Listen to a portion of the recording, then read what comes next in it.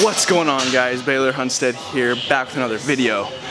So we're doing a back and biceps workout today, and I'm gonna kind of talk through it, get a little more personal, a little more raw. But we're starting out with lat pull downs, wide grip. Main thing to keep in mind here is to keep scapula retracted. Don't let your shoulders go at the top of the movement. It'll help place more tension on your lats. Slow, controlled movements, just like always. So I'm gonna do the first set real quick for you.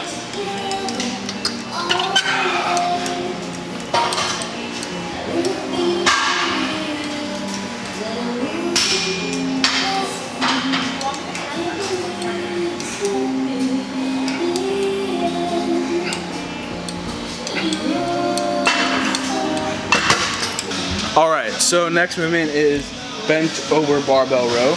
And one thing that I'm changing up this time is I'm just dropping the weight a little bit, and I'm going to be really just zeroing in on perfect form.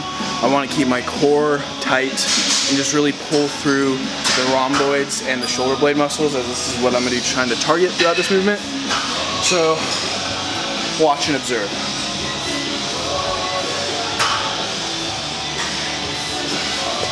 Wide base of support, lean over, scapula retracted.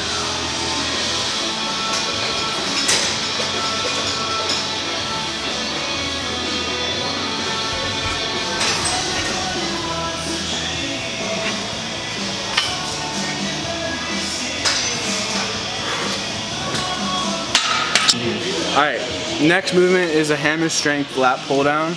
This is like a decline angle. I'm sure you've seen these before. But using lighter weight, gonna go for a little bit higher reps. So we're gonna do 14, 13, 12, and then 11 reps. So that's what we're gonna be doing.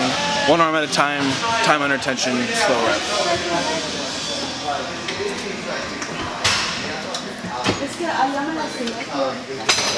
And I like to go for a hook grip right here. So you can grip it like this, but I feel like that involves your forearms too much. So I go for more something just like that. I'm just barely holding on. So extend all the way up, down. Pull back down as you go through the bottom of the movement. So I'm kind of twisting down.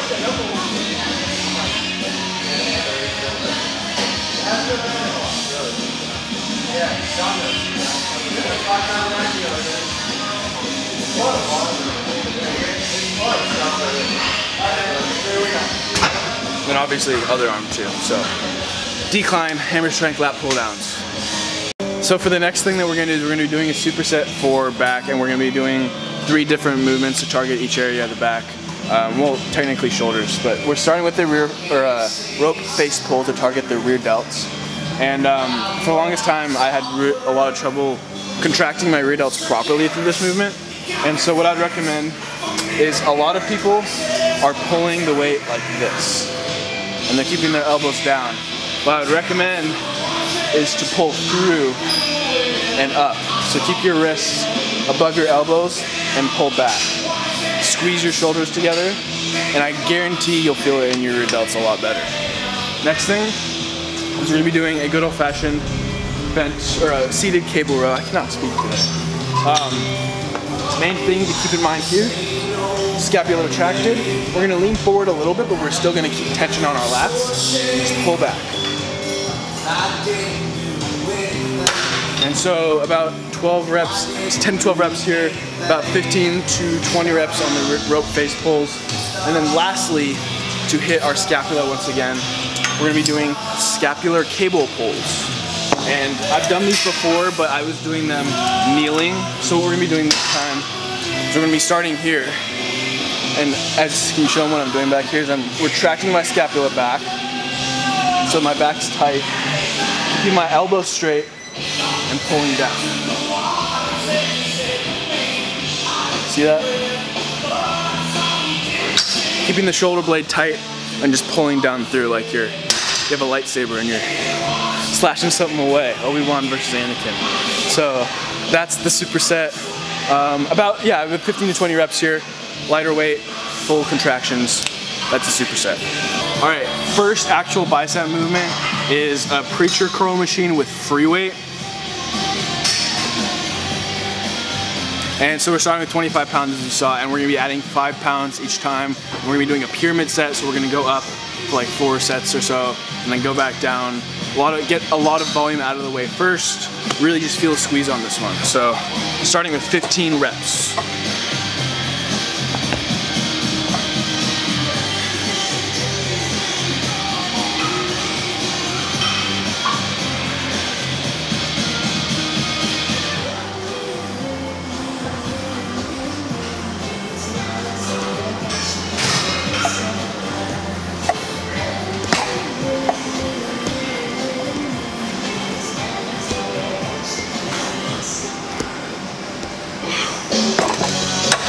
So, second to last bicep, we're only doing 3 bicep workouts, but second bicep workout is a rope hammer curl.